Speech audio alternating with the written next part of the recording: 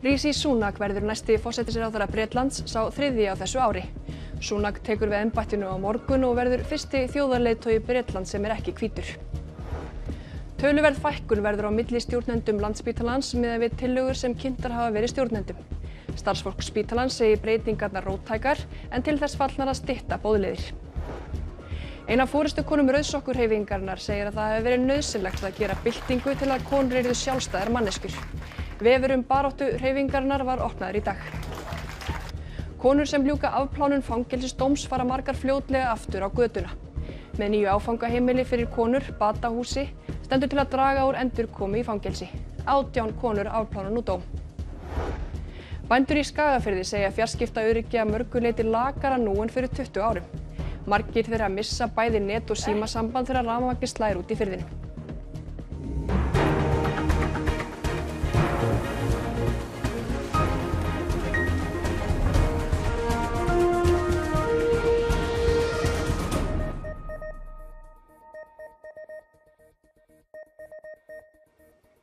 Komiði sæl.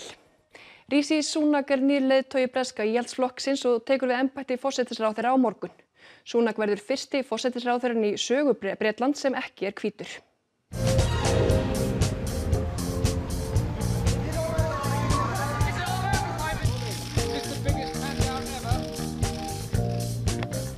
Rishi Sunak verður þriðji húsbóndi Downingstrætis 10 á þessu ári.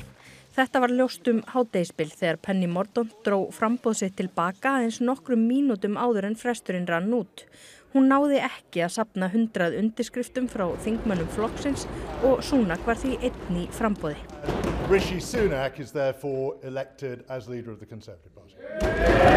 Sunak tapaði fyrir Liz Truss í einvíginum leiðtogaembættið fyrir aðeins 1,5 mánuði. Hún sagði af sér í síðustu viku eftir aðeins rúma 40 daga í embætti. I would like a calm government to just run the country. We just need to get this sorted. We're an embarrassment really. Tíð forsætisráðherraskipti Breta hafa verið skotspónn netverja síðustu daga en Sunak 5. forsætisráðherra íhaldsmanna á aðeins 6 árum. Downingstræti 10 kjörið fyrir stutta dvöl, skrifar einn grínari á Twitter.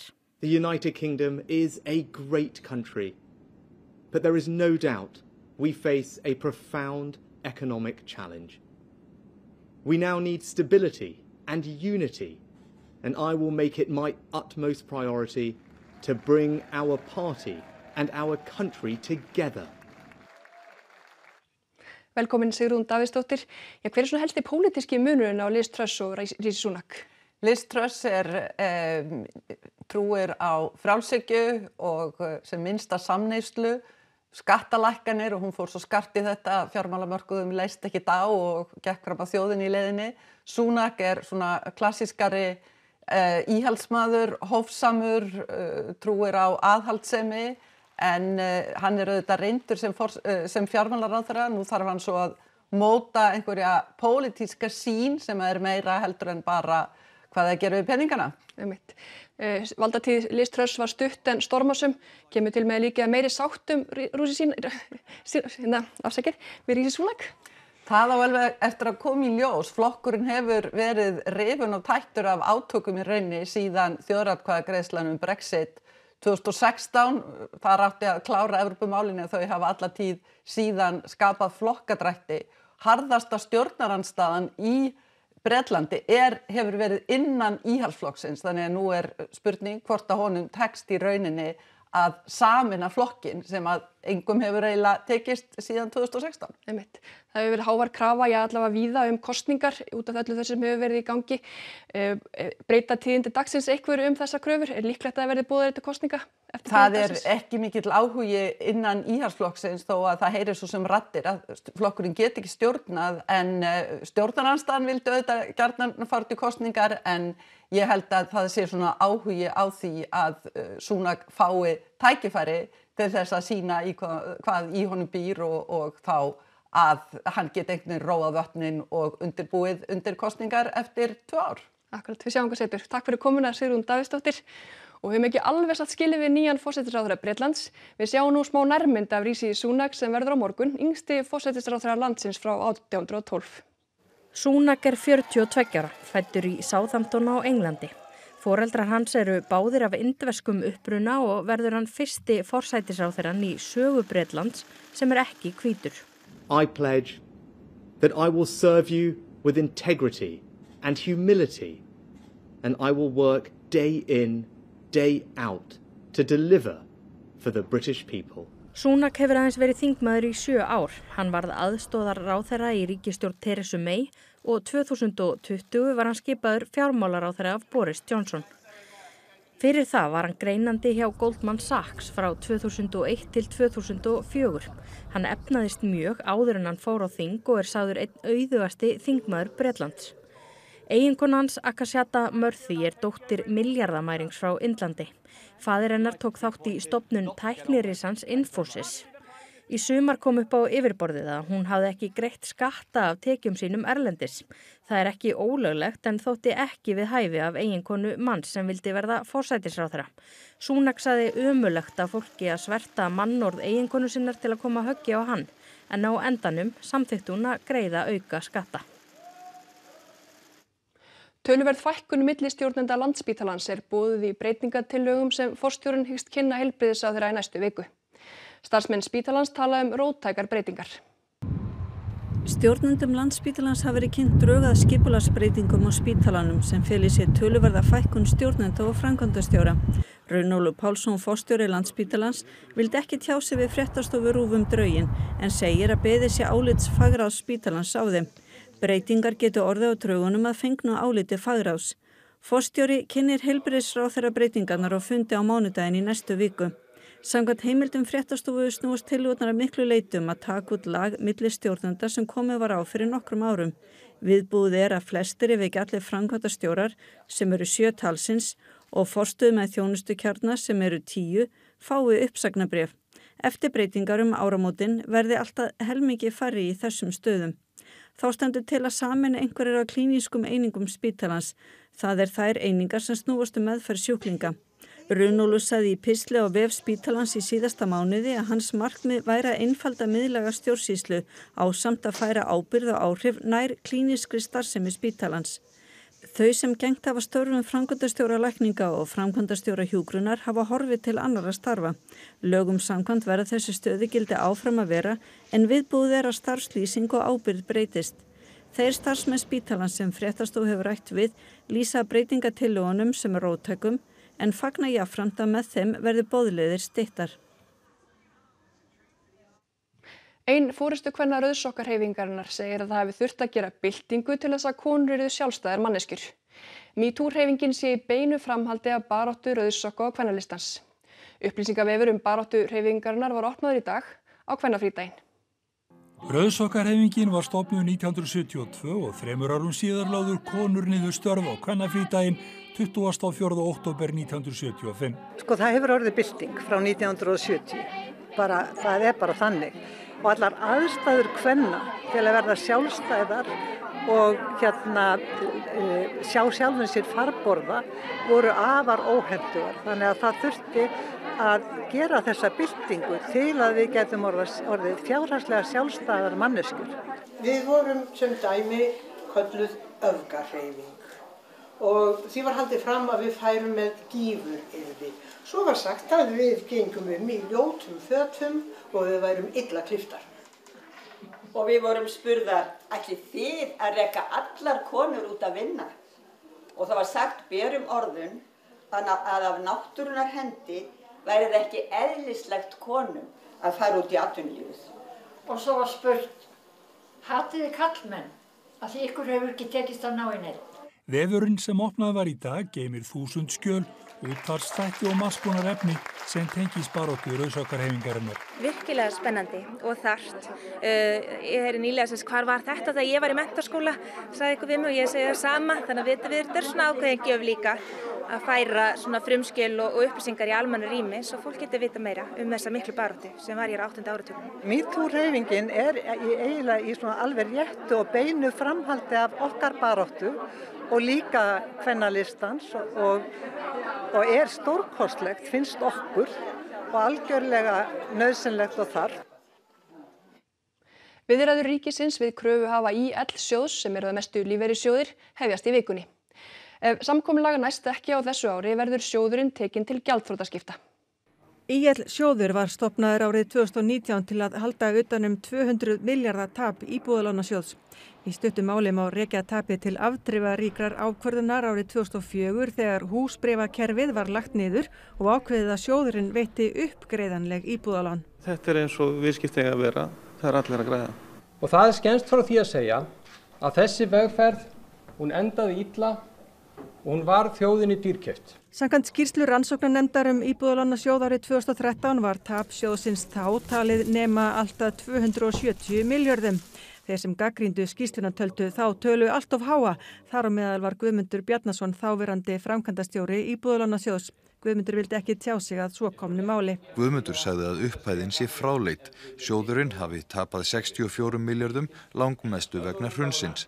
En nú ljóst að tapið var síður en svo vanmetið. Í hverjum mánuði tapar sjóðurinn 1,5 milljarði króna eða 18 milljörðum á ári. Fyrir það væri hægt að reka alla löggæslu landsins í heilt ár eða greiða allar barnabætur. Heildartap við að reka sjóðinn til 2044 nemur að núvirði 200 milljörðum króna eða 450 milljörðum að nafnvirði. Sú fjárhæð myndi duga til að byggja 2 nýja Landspítala eða greiða fyrir framkvæmdir við vegakerfið í 8 ár. Ef samkomulag næst við kröfuhafa fá þeir greiddan fullan höfuðstól og áfallna vexti miðað við uppgjörsdag. Annars knýja stjórnvöld fram gjaldþrotaskipti með lagaheimild. Miðað við stöðu sjóðsins nú þyrfti ríkissjóður þá að leggja fram 47 milljarða til að greiða höfuðstól og vexti. Kröfuhafar hafa til áramóta að ná samkomulagi. Bændur í Skagafirði telja fjarskiptaöryggi víða fjörðinn ótryggara nú en það var fyrir 20 árum. Byggðaráð Skagafjarðar hvetur yfirvöld úrbóta svo hægt sé að tryggja öryggi íbúa og ferðamanna. Hér við bæinn Litluhlíð og víðar í Skagafirði ekkert farsímasamband og það sem verra að í rafmagnsleysi eru bændur algerlega úr sambandi við umheiminn. Yfirvöld hafa lofað bættum fjarskiptum í Skagafirði árum saman. NMT-síminn, hann hringdi bara út í bíl eða var áreiðandi og maður gat keyrt fram eftir öllu og upp eftir allt og allstaðar var NMT-samband. En það var sagt þá að þegar þeir lokuðu því að þá kæmi GSM og allt miklu, miklu betra sem að varð ekki miklu betra. Hvað eru komið mörg ár síðan, cirka? Við ætlum að giska á 15-20 ár. Eitthvað stað þar á bilinu örugglega. Bændurnir Marta og Arnþór eru orðin ýmsu vön eftir að búa við skert fjarskipti í áraraðir. Þau þurfa til dæmis að keyra yfir 10 kílómetra til þess að geta notað rafræn skilríki til að komast inn á nauðsynleg forrit, heilsuveru eða nýta heimabanka. En til þess þarf farsíma sem getur móttekið SMS-skilaboð. Þau segja þó verst þegar rafmagninu slær út, þar sem þá missi þau bæði heimasíman og netsambandið og geti þá ekki kallað eftir aðstoð ef eitthvað bjátar á. Og ekki pínlítið skrítið árið 2022 að það verði rafmagnslaust og þau geti ekki hringt? Jú. Það er mjög skrítið og engin skilaboð og ekkert og maður veit ekki neitt. Það er eiginlega það sem er verst. Þegar við verðum stundur rafmagnslaus hérna fyrir mörgum árum síðan þá hringi ég bara til Reykjavíkur. Spyr, eitthvað í fréttum? Hafið þið heyrt eitthvað í fréttum eða þá vissu þau miklu meira heldur en við. Og gátti sagt hvað þetta er trúlega lengi. Já. Já, þið hafið náttúrulega engar upplýsingar um það. Hvað sé að gerast eða hversu lengi það varir? Nei. Ekki hvort það er sveitalína eða byggðalína. Konur sem setið hafa í fangelsi eiga flestar langa áfallasögu og eru margar uppfullar af skömmir yfir að hafa mist frá sér börnin sín. Þetta segir forstöðukona nýs áfangaheimilis fyrir konur sem lokið hafa afplánun. Aldrei hafa fleiri konur verið í fangelsum en nú. Þær eru alls 17 og ein í afplánun á áfangaheimili. Alla jafna hafa konur verið og yfir 7% fanga en eru núna 12%.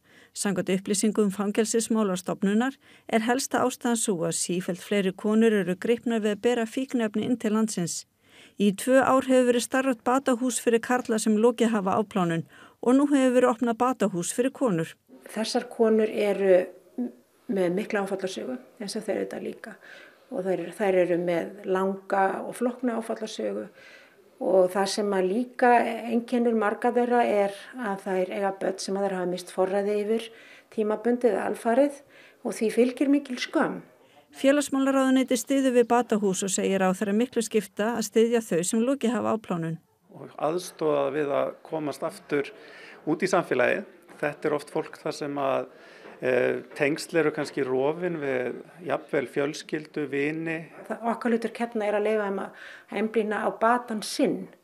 Að ég verði fullgildur þjóðfélagsþegna 9. Þetta fyrst og fremst hugsað sem sagt húsaskjól og öruggt heimili í alltaf 2 ár fyrir þá sem að koma úr afplánun. Batahúsin eru svokölluð þurrhús þar sem neysla áfengis og annarra vímugjafa ekki leyfð. Íbúunum býðst að fara í sálfræði viðtöl og fá ýmsan stuðning. Hvert markmiðið með þessu? Að fækka endurkomi fangelsi. Allt að helmingur fanga hefur áður setið í fangelsi. Agnar segir bestu leiðina til að hindra að fólk feti afbrota leiðin á ný sé að mynda tengsl við þau sem hafa breytt lífi sínu til hins betra.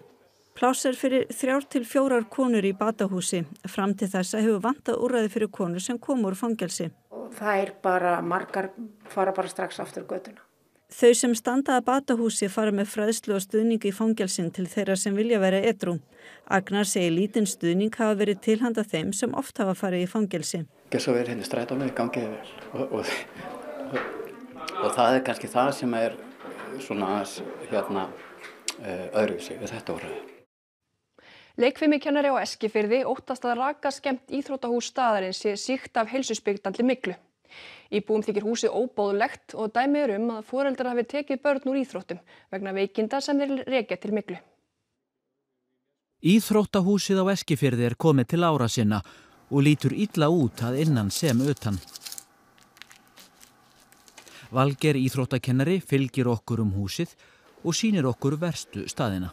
Í rauninni lagþaki það mikið að það var hægt að fara í sturtu og þarna og bara mjög lagþaki. Við höfum bara óttast að það sé mygla í þakinu og þetta sé bara alls ekki gott fyrir börnin á staðnum að vera í þessu dagstaglega.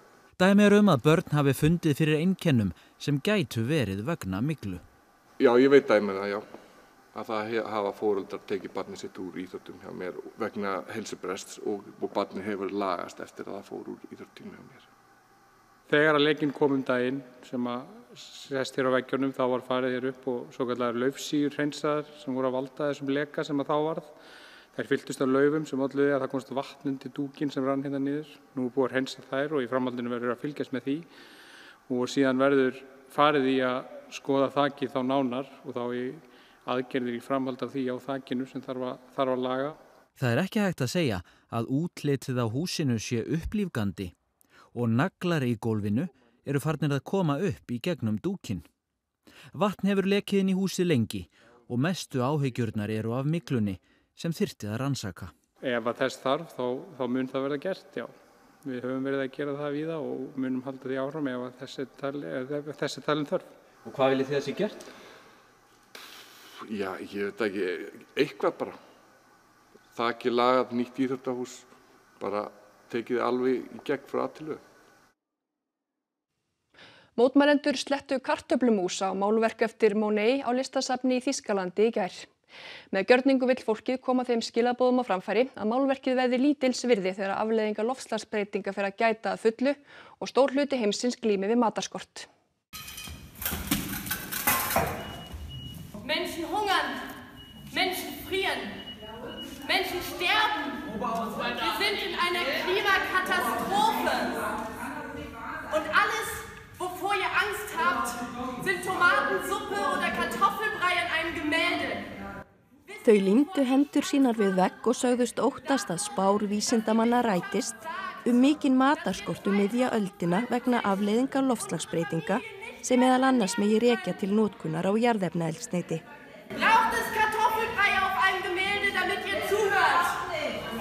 Dieses Gemälde wird nichts mehr wert sein, wenn wir uns Essen streiten müssen. Mótmælendurnir voru handteknir fyrir skemmdarverk og fyrir að fara inn á bannsvæði í Barberini-safninu í Potsdam. Titill málverksins Heistakkar og það eftir franska listmálaran Claude Monet. Það þakið gleri og hefur talsmaður safnsins sagt að svo virðist sem það hafi ekki skemmst. Mótmæli af sama toga voru á dögunum í Lundunum þegar tómatsúpu var skvett á málverk eftir Van Gogh. Og við ætlum að halda áfram á svipuðum nótum því rjómatertum var makað á andlit vaxstyttu af Karli Bretakonungi á Madame Tussauds-safninu í Lundúnum í morgun. Mótmælendurnir krefjast þess að hætt verði að nota olíu og gas, slíkt sé ekkert mál eða eins og þeir segja á ensku piece of cake. Þeir vilja að hætt verði við afgreiðslu allra umsókna leyfi til olíu og gasleitar í Norðursjó. 100 slíkar eru sagðar í ferli. 4 voru handteknir vegna mótmælanna á Vaxmyndasafninu. Og Sigríður Dögg, hvað ætlið þið að bjóða upp á í Kastljósi kvöldsins?